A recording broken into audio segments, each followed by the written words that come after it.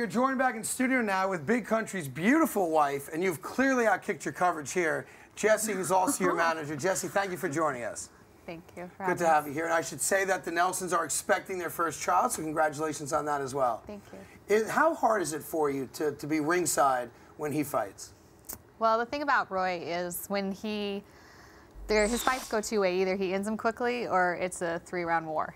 So you can either be really happy or I just sit there and go, you know, you worry about the fighters and the long-term effects and how that can, you know, having a baby, planning a future. Right. Is it harder for you to be there in person, or would it be easier for you if you got to watch on TV, even if in a back room?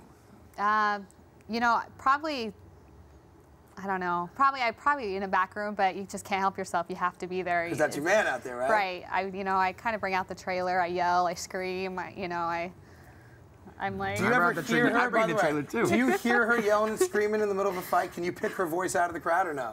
No, because that's not a good thing if I could. Right, that means you're not concentrating. Right. And what about you and the other wives and girlfriends? Do you guys battle it out backstage? Do you guys get along? Is there a sorority of women who are all supporting their husbands and boyfriends? You guys not get along?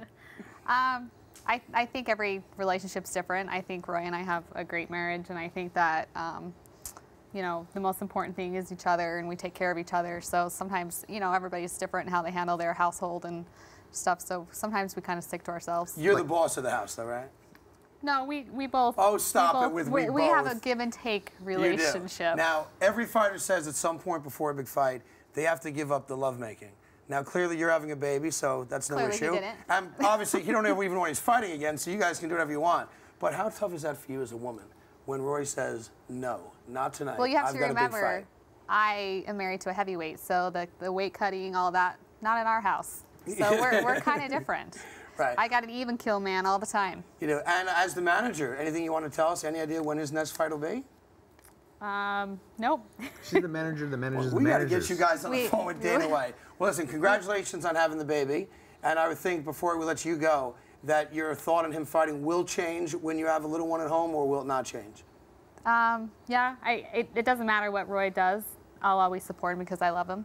If it's pro wrestling, if it's fighting, if it's doing a cooking channel, if it's hanging out with you, whatever he does, I'm going to support him 100%. So. It would probably be the eating channel, not the cooking channel. But thank you for coming by.